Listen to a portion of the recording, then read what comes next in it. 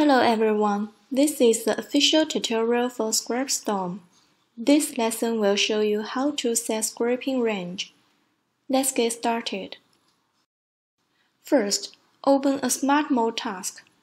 When introducing paging settings, we say that there are three kinds of paging settings: Next Page button, Scroll to Load, and None. The scraping range is based on these three kinds of paging and is set in more detail.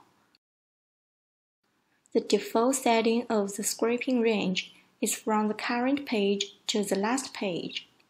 In general, we don't need to set it.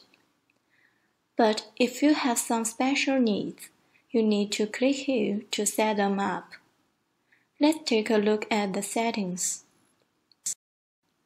The first is to set the start page, which is the current page by default. There is a prompt for the custom setting item. There are 3 points. 1. The value must be more than or equal to 1. 2. Setting 1 means the current page. 3. Setting 2 means that the next page of the current page is the start page. The second is to set the end page, which is similar to the setting of the start page. It is default to scrape to the last page. There are also 3 points for custom setting item. The third is to set skip data, which is to skip some unnecessary content when scraping. It includes 2 settings. 1. Skip the first few data of each page. 2. Skip the last few data of each page. If both options are checked, the number of data skipped is equal to the sum of the values of the 2 options. If the value is greater than the total number of data in the current page, no data will be scraped. The last is the task stop trigger. This condition has a higher priority than the first 3 conditions, which means that if the stop condition set here is satisfied, the task will stop ahead of time. Click the Add button to open the settings window. Click New Rule to add a condition,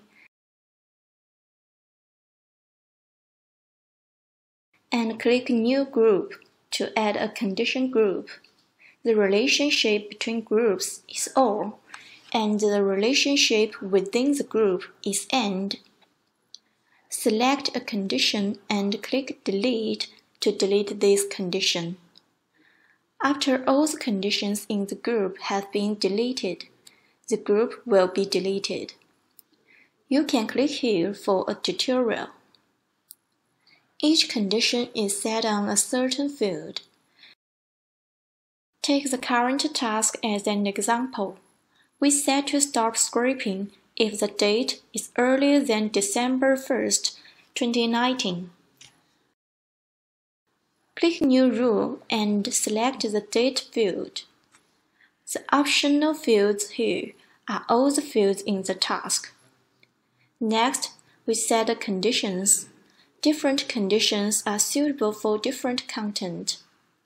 Choose Time Before and enter December 1st, 2019.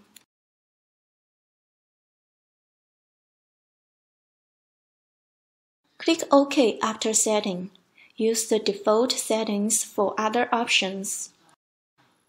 And click OK again. This sets the scraping range from the current to the last page, but stops when the date is earlier than December 1st, 2019.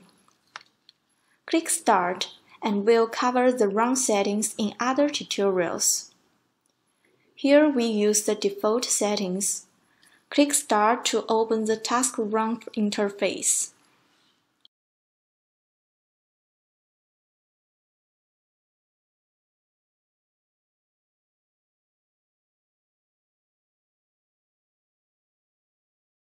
We can see that only 4 pieces of data has been scraped. and the task is stopped ahead of time. This is because the fifth data satisfies the stop condition. Setting the task stop trigger can shorten the scraping time, but you need to avoid data missing. If the page content is arranged in a certain order, for example, the content of the web page is arranged in chronological order.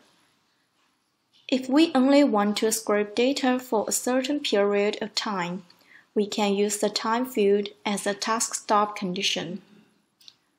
However, if the content of the page is not in the order, we cannot use the stop trigger but the filter. The filter condition is to scrape all the data within the scraping range you set, and only save data when it satisfies the condition. The setting of the filter will be introduced to you in other tutorials. That's all for today. Thank you.